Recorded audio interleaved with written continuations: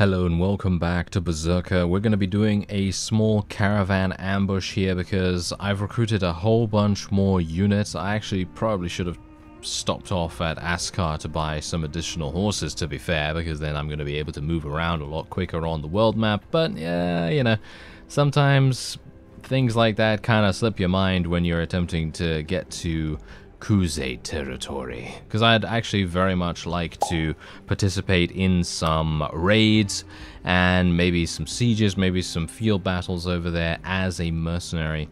I think that would be a lot of fun, but obviously I need to get over there in time to participate in all that sort of stuff. So let's see what happens. I'm gonna try and attack these desert bandits. There we go. We're gonna get in, and these are gonna be probably some of the best prisoners that I can take and indeed then sell at a place. So we'll see what I can do.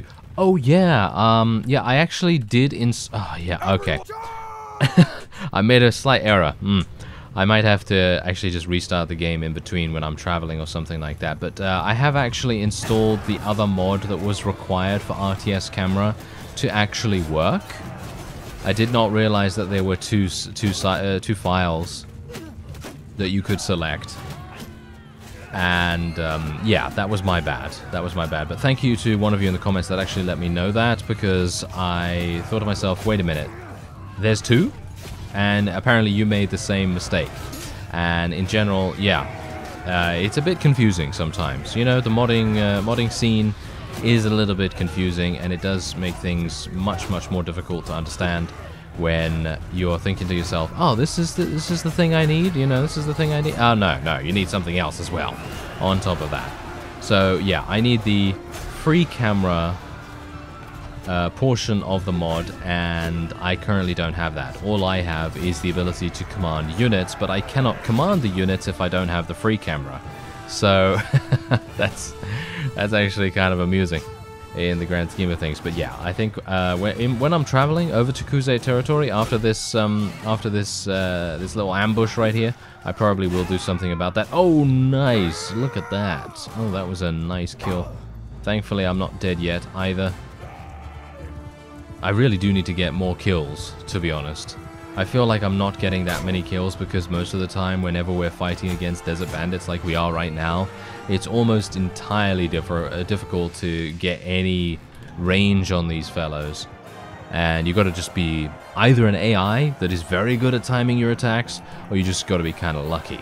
Anyway, there you go. Wow, good amount of influence right there. What? Why are we getting 17 influence for that? I have no idea. It's probably because we just did a quest or something as well. But there you go. Alright, we're going to gain some decent relation with the guy. 1,000 gold as well, which is pretty cool. And yeah, so as I say, I did install the mod, but I haven't installed it yet, like properly, you know what I mean? Because you obviously have to unblock those files for it to actually work, and then to enable it. And I haven't enabled it just yet, which is the main reason why it's not working. Anyway, I'm going to buy some desert horses, because as I said, we do need to move around a little bit quicker, in my opinion, so let's do that. And we do have a number of people that have leveled up as well. Look at that. Amazing amounts of people leveling up right there too. And I will be right back. Alright, so now that we've completed that task, I'm just going to go and sell all my prisoners. As you can see, we just gained another 6 in Roguery, which is pretty nice. I wouldn't say that that's the most amazing gain that I could get from Roguery Skill, but I'm hoping that some of my raids against their villages, against the Crusades villages, will be a pretty suitable skill increase. So we'll try it out, because obviously we're probably going to be assaulted by a bunch of their vassals in the meantime as well. But hopefully I'm going to have enough combat strength. I have 117 combat strength right now. That's pretty good. That's not too bad. So hopefully that's going to be enough to sort of get us where we need to be. Anyway, let's, how do we do that now? I've actually forgotten how to raid villages because it's been such a long time since I've done that. Okay, these guys are obviously going to be attacking me. Do I really care about going in automatically, or should I just do it manually? I suppose I'll just do it manually for the first couple of times, and then if it turns out to be way too easy, or indeed way too difficult, Then we'll see what happens. Anyway, as you could see, we now have this menu. Yes, this is the actual proper menu. And this is really nice. This is really, really nice. They even have a slow motion mode as well. So if you want to do that, then that's really, really cool. And you can also select your character, as you can see right there. So if you want to, you can literally just select your character. So if I say, let me actually just go into free camera. There you go. There's free camera. And now Bruce is literally just going to go off and do whatever he wants to do. There he is right there. I'm actually not entirely sure how I use this. Okay, I know how to go fast forward, but I don't know how to go down. Oh, Z. Z is down. Oh, okay, that's kind of strange. Oh, well. Alright, I'm happy with that.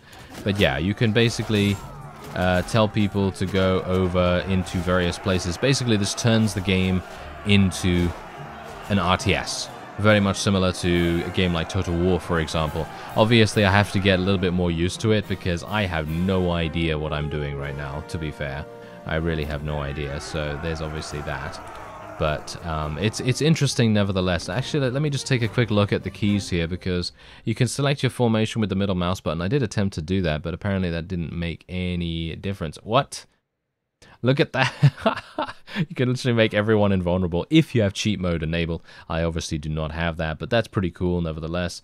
And you can obviously switch teams, select your character, camera move forward, and Z is camera move down.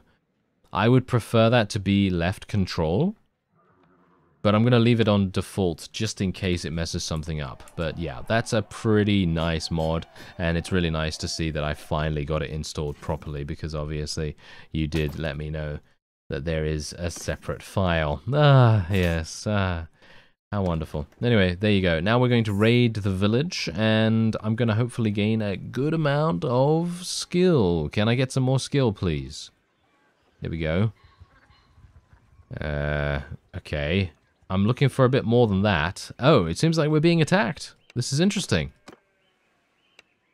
I actually don't know why he would do this. We outnumber... Well, we don't outnumber him, but we have more combat strength. That's probably the reason. He's probably very, very confident in his abilities. And I'm kind of worried now. I am actually kind of worried. So I don't know whether we're going to be able to achieve victory here, but I'm gonna just stick around here. I think this is pretty bad, actually. Yeah, I think this is pretty bad. This will probably result in a pretty significant defeat for us, I think. Let's tell everyone to charge. I will try and do as much damage as possible. Nice. Okay, wait a minute. Oh no, I don't want to get shot in the face either, though. That's obviously a big problem. Oh, I have such a terrible, terrible sword right now. Nice. Oh, that was a nice head slash. Okay, we're seemingly doing very well at the moment. I don't know why that is, but I'm happy with it nevertheless. I think it is just because of my Berserkers able to very much hit with their thrown weapons more often than not. That is really making a huge difference. Oh, nice dismemberment right there. Very, very cool.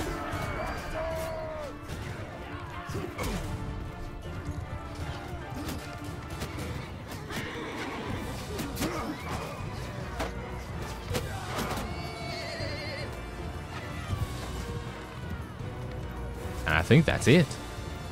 I'm very surprised that we actually ended up achieving victory here against this guy. I would not have expected that. Our combat strength was so incredibly close, but I suppose the main point that we have to focus on here is the fact that this guy,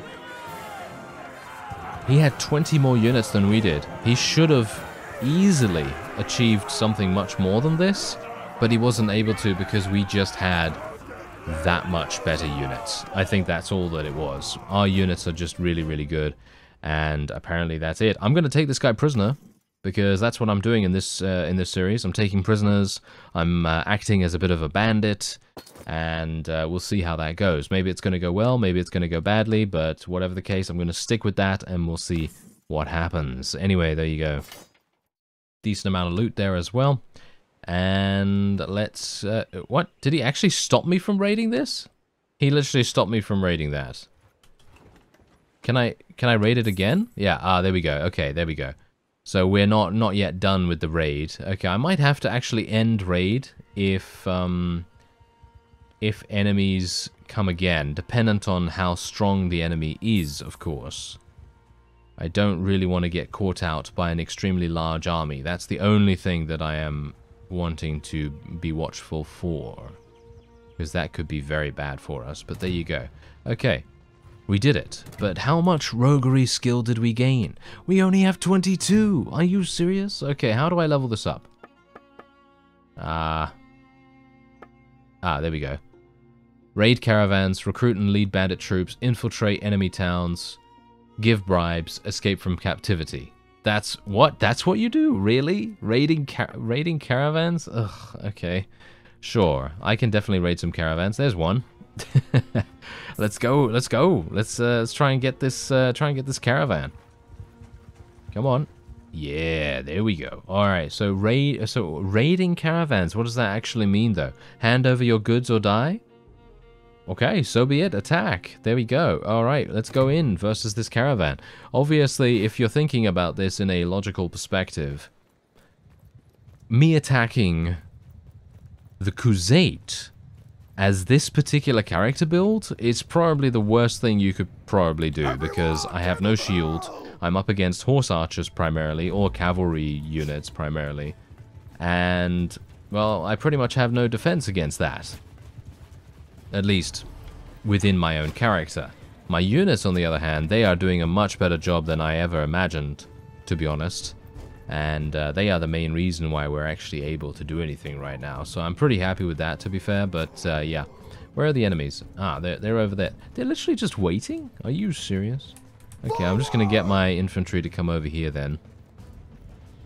I'm very surprised that they're just waiting back there. I would have expected them to attack alongside their cavalry. I think that would have made the most sense, because their cavalry is usually used as a major distraction for the enemy's lines. And in that case, it would very much cause a lot of confusion in my forces, and then they would be able to do quite a bit of damage with their archers. They have a pretty significant archer force, as you can see. They have 24 of those guys, so generally they should be decent, you know, they should be pretty good. Oh, hello there. Ow. Ow. Okay, that was a nice hit. Not too bad. Oh, now they're bringing out the big guns, as you can see. Okay, I'm just gonna continue blocking low, or neutral, in this case. Because they can only do that. They can only attack me with neutral attacks, unless they, you know, have like a one-handed or something like that they could switch to. But this is the most hilarious thing about the AI. They generally tend to just attack this way, and you can pretty much remain completely invulnerable to any kind of damage because they don't switch. And the only way that they can deal damage to me is if they have a bit of adaptability. And some of the time they do, some of the time they do, and some of the time they don't. And this time, they quite surely don't. And they are making things very difficult for themselves. Okay, we're going to continue moving forward. No, I've got to be careful here. I feel like I need a longer sword. Is that just me? Do I need a longer sword to go up against cavalry? Because cavalry at the moment, they're staying a bit too far out of my reach. And it's a bit difficult for me to use that. But, oh well, never mind. I'm actually kind of liking the sword. I think the sword is nice, but it's not doing enough damage in my opinion. It's a little bit lacking in that way. But, well, what can you do, eh? What can you do about it?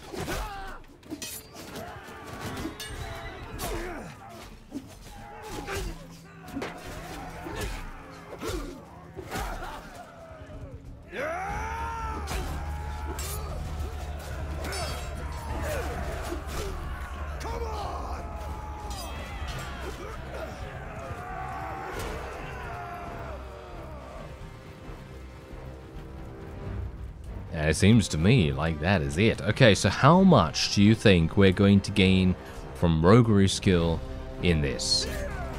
Once we have achieved victory, I feel like my Roguery Skill is probably not going to even increase. I think I'm probably going to get maybe 2 points, maybe not even that. And that's something that I think we might need to tweak a little bit, because as it stands, I'm going to need to do so many raids.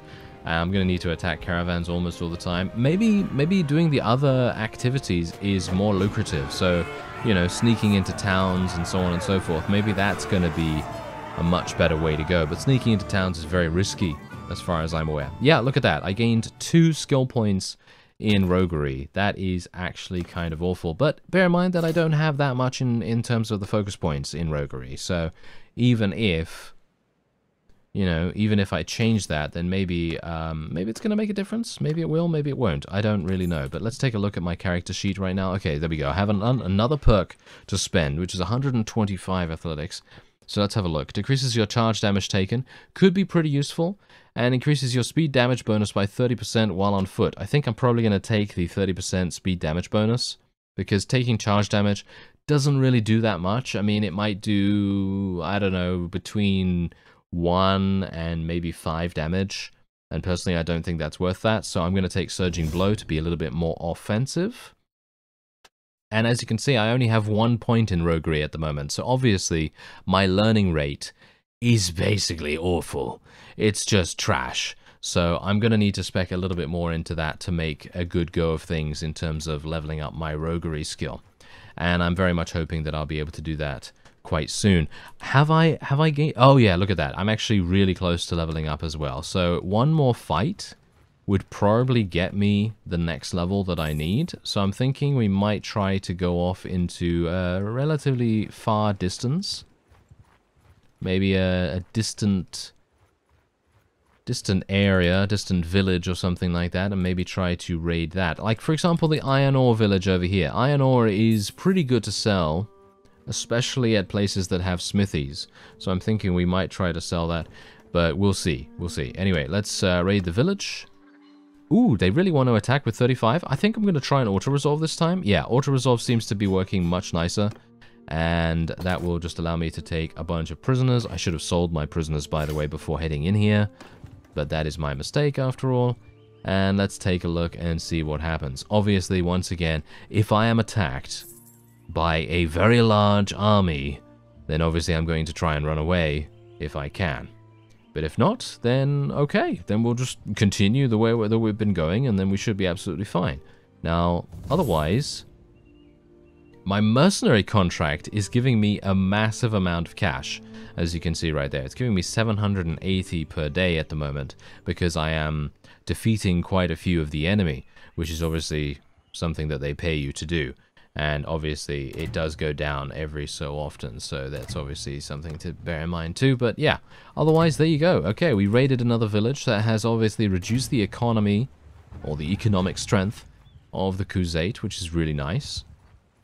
And obviously, because we are a mercenary, I don't really need to worry about, you know, sticking around if I don't want to, you know? I can just very easily leave at any point. Anyway, ransom my prisoners. Let's do it. 4 skill points in Roguery.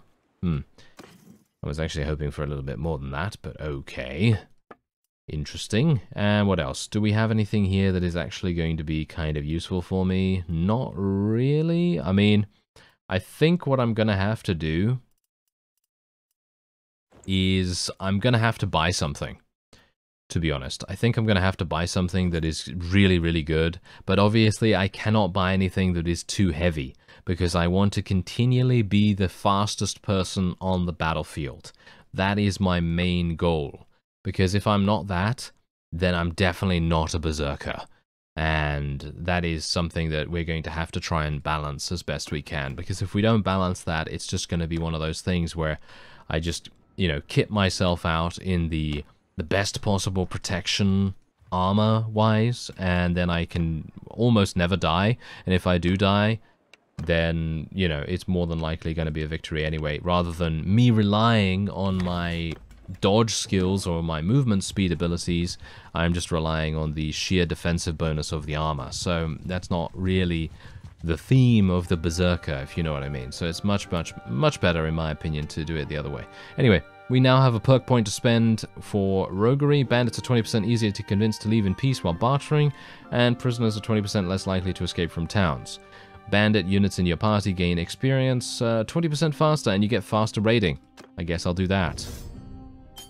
And we'll level up our cunning, and we'll also level up our roguery skill some more as well. Okay, so I'm just going to stay near the caravan because it's obviously going to get ambushed relatively soon. And I should probably level up my forces while I can do that as well. There we go. We've actually got 26,000? How do I have 26,000 in cash? It must be the mercenary contract. It's, you know, the mercenary contract is very lucrative. If you can actually find enemies to fight, then it's very good. Don't get me wrong on that.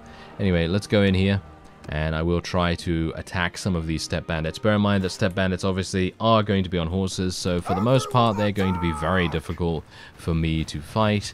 But hopefully, because it's this map, I might be able to make a good go of it, because there's a lot of trees here. Most of them are not clippable, so generally they're going to be smashing into them and hopefully being slowed down quite a bit by those. He says as he misses absolutely every single enemy as they rush through him on horses. Isn't that fantastic?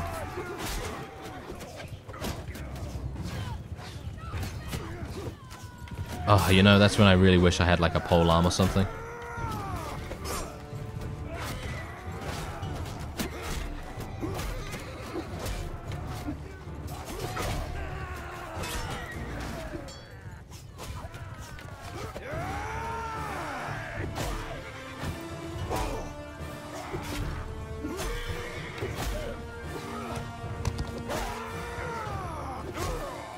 Oh, we got him! We got him while he was on his mount. That's really nice.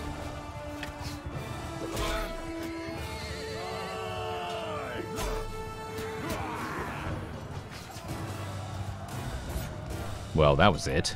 That was pretty easy. Oh, look at that. I can literally move around super fast. Yes.